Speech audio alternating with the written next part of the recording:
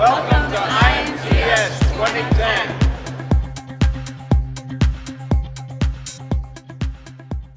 We have a new twin cutter called the SW series. Developed late last year, this is a product which has a much larger variety, versatility, and capability, as well as same cutting diameters as we had before. The product is fully compatible to our existing Kaiser system, but has been significantly improved and streamlined for twin cutter rough boring. We have the ability to do what we call balance cutting. In the balance cutting setup, both tools are set to exactly the same diameter and they're going to be at the same height. It's the most common way of twin cutter rough boring and offers the highest possible rigidity and feed rate.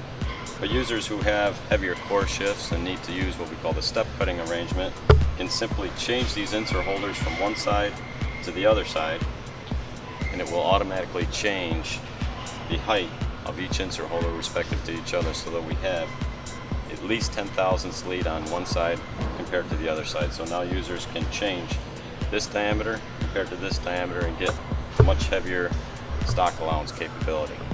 Assembling these tools gives you a clearly defined direction as to what you have. RSS means balance cutting, and if the arrow is lined up to the RSS value, you have that on both sides. These two tools now are on the same height and will be preset to the same diameter.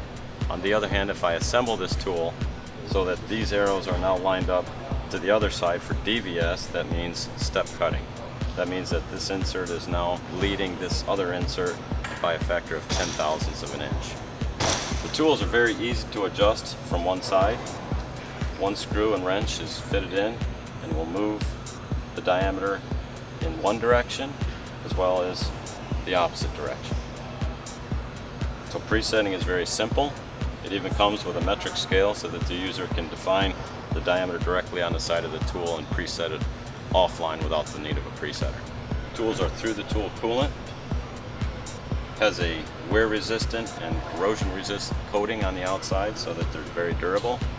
And again, they're very easy to use, multifunctional, and adjust from only one direction.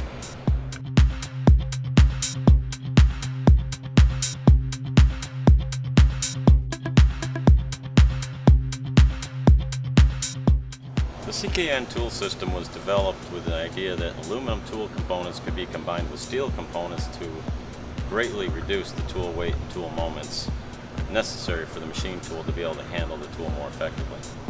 Here we have a build-up of a tool made from steel, which are the chrome-looking parts, aluminum, steel, aluminum, followed by the finished boring heads or rough boring heads that we can attach to it.